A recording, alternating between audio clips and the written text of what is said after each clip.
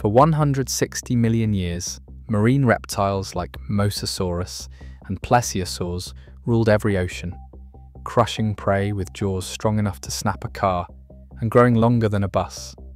Yet, while dinosaurs left their bones on land, these giants vanished from the seas in less than 48 hours. What could erase over 100 unstoppable species overnight? The real answer is buried in a razor-thin, iridium-rich layer at the bottom of the ocean. It's here the fossil record reveals how evolution, at its peak, engineered the deadliest mistake in history. Their perfection became a trap.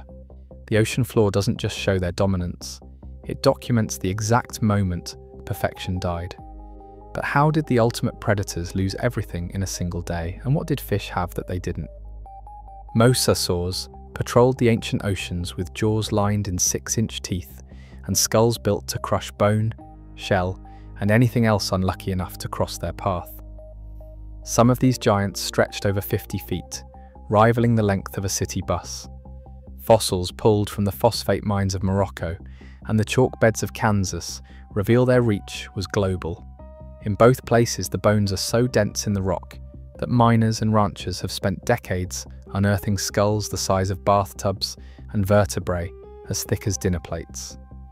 The evidence isn't just in the bones. Tooth marks gouged into ammonite shells and the shattered remains of smaller marine reptiles tell a story of relentless predation. Mosasaurus jaws, according to bite force reconstructions, could snap a modern car door in two. Their stomach contents, sometimes preserved as a last meal, show a menu of fish, turtles, and even fellow reptiles.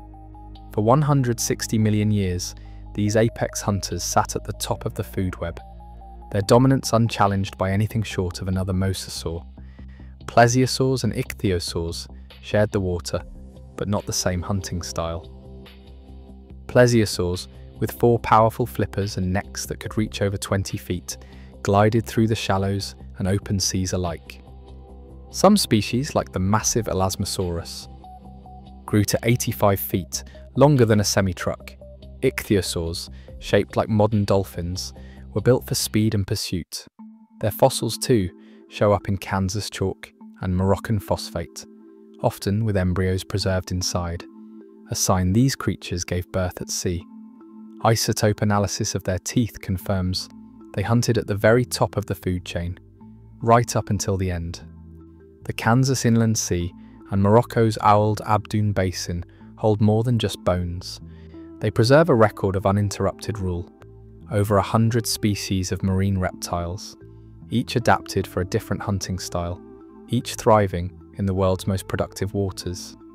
These fossils are found in the very last Cretaceous layers, just below the razor-thin iridium boundary. There's no sign of decline, no evidence of starvation or shrinking body size. The jaws, the bones, the stomach contents, all point to a world where marine reptiles were not just surviving, but flourishing. For paleontologists, this evidence is more than impressive. It's incriminating. The ocean floor doesn't lie. These were not struggling survivors, but the undisputed apex predators of their time. The question isn't how they fell behind, but how creatures so perfectly engineered for domination could disappear almost overnight. At the bottom of the world's oceans, the record of extinction is written in layers no thicker than a credit card. When scientists from the International Ocean Discovery Program split open sediment cores from the Chicxulub crater's peak ring, the evidence was impossible to miss. Below the boundary, the mud is packed with fossil fragments, teeth, bones, and microfossils from a world teeming with marine reptiles. Then, in a layer barely a millimeter thick, everything changes. This is the iridium spike, the chemical fingerprint of an asteroid strike. Iridium is almost absent from normal Earth rocks, but here, it's 30 times the background level, a cosmic calling card pressed into the clay. Sean Gulick and his team documented the moment in ship logs, a hush on deck as the core split revealed the boundary. Above this razor-thin line, the fossils vanish. No more mosasaur teeth, no plesiosaur bones, not even a scrap of ichthyosaur. The sediment above is sterile, a silent ocean floor that records a world reset. Deep-sea cores from Shatsky Rise and Blake Nose, thousands of miles apart, confirm the same story. The extinction horizon is never more than a few millimeters thick, laid down in a geological blink, 1 centimeter of mud for every 1,000 years, but the loss of the marine reptiles fits inside a single year, or less. The ocean floor doesn't offer second chances or blurry timelines. Microcrystites and tiny glass spherules, debris from the impact, are packed into the same layer as the iridium. Foraminifera, the plankton that built the food web, collapse at this line too. Below, species diversity is high. Above, it's a wasteland. There's no gradual fade, no drawn-out decline. The extinction is immediate and global, locked to the moment the asteroid hit. No land outcrop, no mountain cliff preserves the event with this precision. Only the ocean floor, accumulating mud grain by grain, can timestamp the disappearance of over 100 species. The verdict is in the rock itself. The marine reptiles didn't dwindle or adapt. They were gone in an instant, their reign ended by a layer thinner than a human fingernail. Evolution's masterpiece, wiped out and recorded in a forensic stripe of clay. Every mosasaur, plesiosaur, and ichthyosaur was an obligate air breather. Their lungs could hold enough oxygen for maybe 30 minutes, sometimes less if they were on the hunt. No matter how deep they dove, they always had to return to the surface, again and again, just to survive. After the asteroid struck, the rules changed instantly. Atmospheric models show that, within an hour, the surface air above the world's oceans was loaded with sulfuric acid, aerosols, superheated steam, and choking clouds of toxic gas. Concentrations of sulfur dioxide and nitrogen oxides spiked to 10 parts per million or more. For a human, that's enough to burn lungs in a single breath. For a 40-foot marine reptile, forced to gulp air every half hour, it was a death sentence. There was no safe window. The toxic haze persisted for hours, in some regions for a full day. Even if a mosasaur tried to wait it out underwater, its physiology didn't allow for more than 1 or 2 skipped surfacings. The numbers don't lie, a maximum dive interval of 30 minutes, a toxic window lasting 6 to 12 hours. Survival was mathematically impossible. The first surfacing might burn the lining of the lungs. By the second or third, collapse was inevitable. Some might have made it a little longer, bigger bodies, bigger lungs, but the outcome was already sealed by the need to breathe. Fish with their gills didn't face this problem. They stayed underwater, filtering what oxygen remained. Marine reptiles, on the other hand, had evolved for a world where the surface was always safe. When the air itself became poison, evolution's proudest swimmers found themselves trapped in a lethal loop. Millions of years of adaptation, undone by one inescapable requirement. Come up for air or die trying. A 40-foot mosasaur needed to eat more than 500 pounds of meat every single day. That's not an estimate, it's metabolic arithmetic, calculated from bone histology, isotopic signatures, and the sheer size of their skeletons.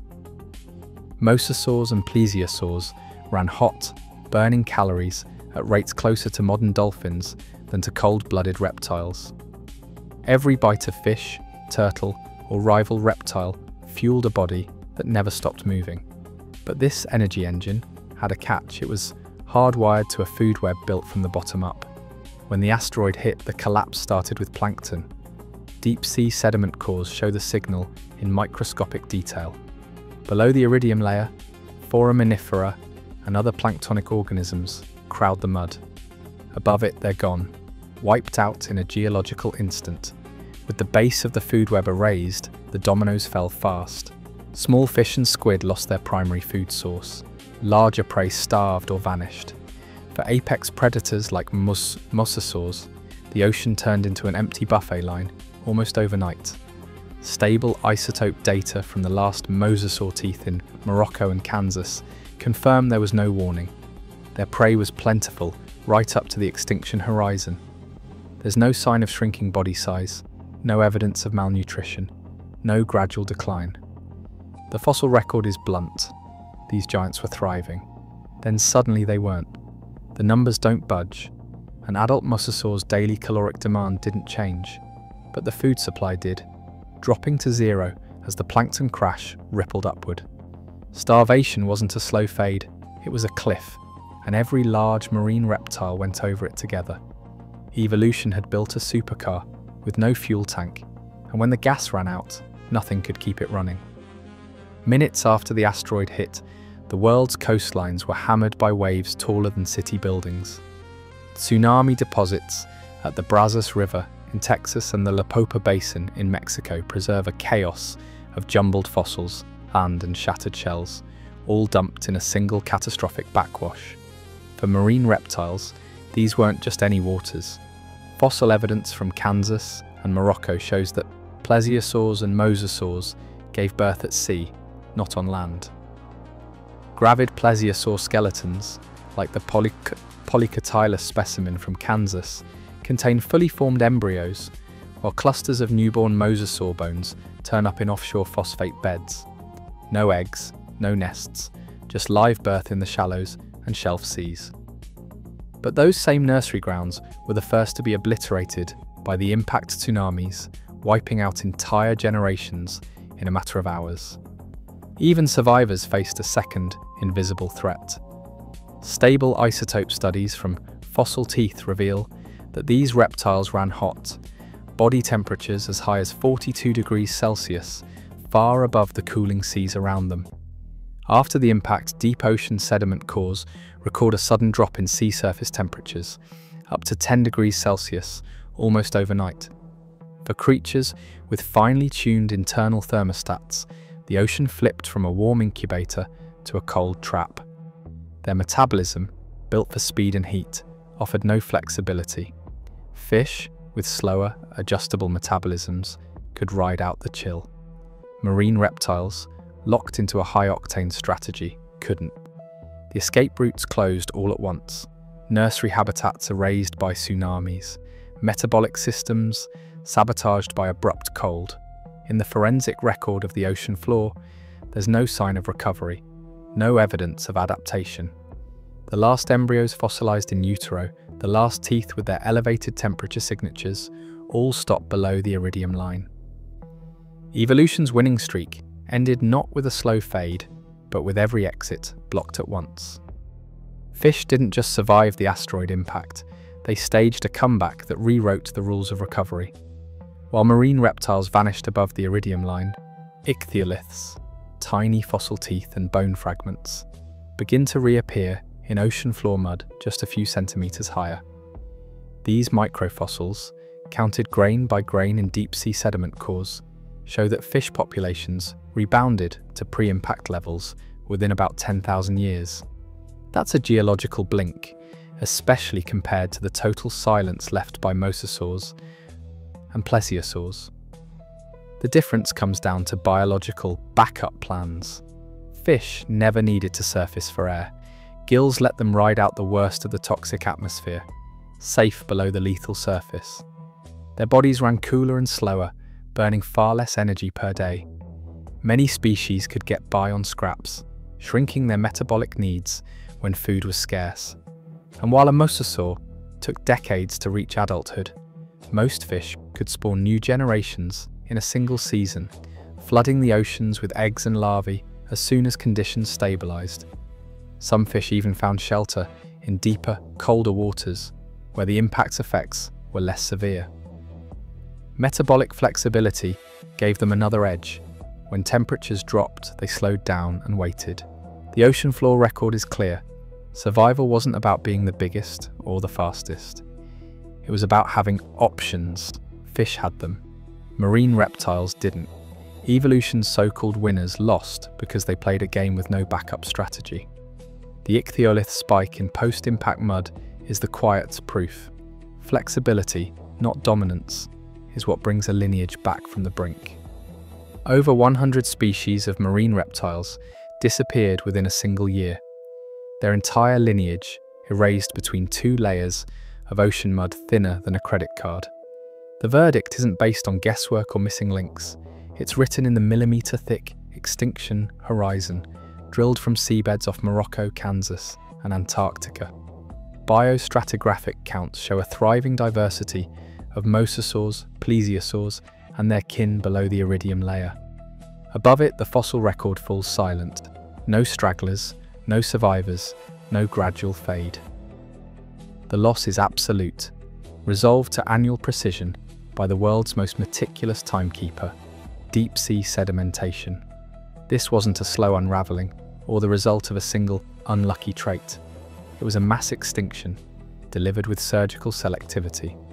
Over-specialization, once the secret to their 160 million year reign, became a liability overnight. Every adaptation that made marine reptiles dominant locked them into a dead end. Obligate air breathing, massive caloric needs, thermal precision, and nursery habitats in the crosshairs of disaster. Evolution had built a fleet of race cars for a track that vanished in a day. The same pattern plays out in the modern world. Polar bears, for instance, are apex hunters perfectly tuned to Arctic ice. But as their environment shrinks, specialization becomes a trap, not a triumph. The ocean floor fossil record gives a clear verdict. When conditions change faster than biology can adapt, the most perfected designs are often the first to vanish. In less than a geological blink, just a millimetre-thin layer of iridium on the ocean floor, over 100 species of marine reptiles vanished forever. The International Ocean Discovery Programme, Expedition 364 core data shows a sharp boundary.